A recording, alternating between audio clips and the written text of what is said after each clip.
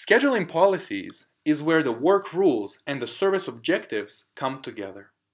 When you install the package, you will find that there are several default service scheduling policies available for you out of the box. Look at these as your best practice scheduling policies and start your configurations by relying on these standard policies available. For example, if we look at the customer first scheduling policy,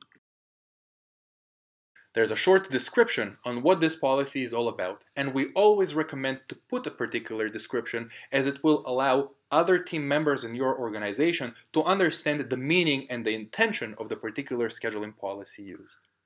You will see that it has two sections, the scheduling policy work rules, and down below, the scheduling policy objectives.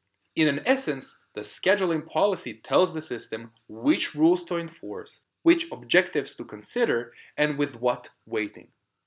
In the customer first scheduling policy, we're taking into consideration 4 objectives we would like to optimize for.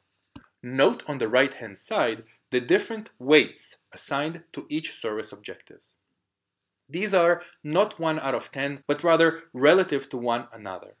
And you can see that scheduling as soon as possible and selecting the preferred service resource are marked with the weights of 4.